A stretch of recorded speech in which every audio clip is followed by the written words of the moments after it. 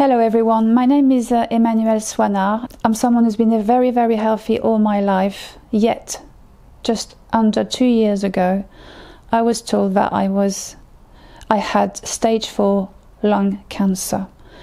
And as soon as you are diagnosed with a stage 4, it automatically means that you are a palliative patient. So instead of focusing on living whilst I was still feeling fine, I made the wrong decision and I focused on dying, because to me, palliative was dying. Until I realized quite a long time later on that actually palliative is not about dying, it's also about management of your pain, management of your symptoms, getting complementary therapies, getting emotional support as a patient and also for their family. A few weeks ago I had to be admitted because I was told that my cancer, lung cancer, by the way, I've never smoked in my life, of course, never even had a puff, had spread to my brain. And at that time I had to make a decision to either have whole brain radiotherapy, which would be very painful and would only extend my life by maybe a couple of weeks or a couple of months, or to decline treatment.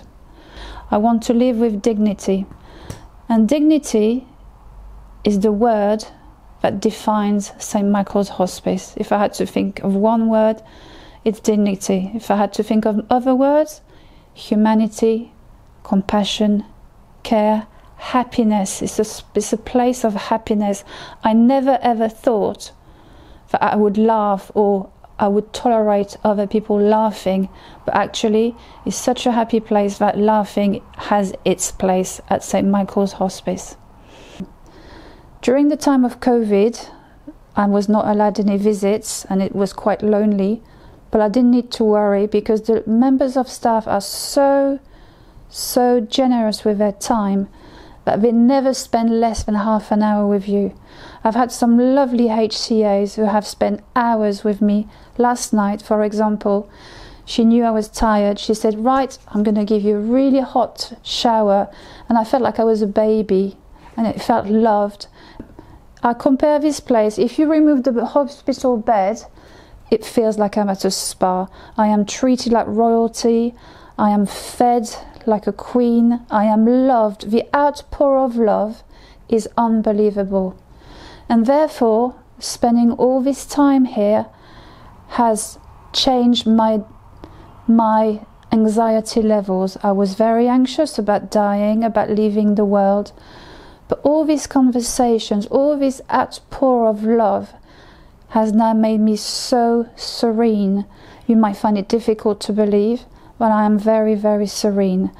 Of course, I would like to live longer, but I know I have no choice in this matter and I will die within days or weeks, we're not too sure.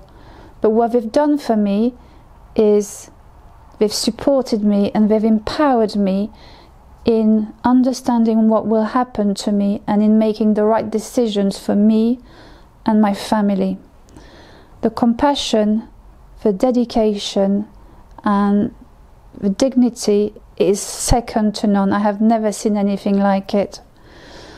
That means I can now go peacefully and take all the love that I am given.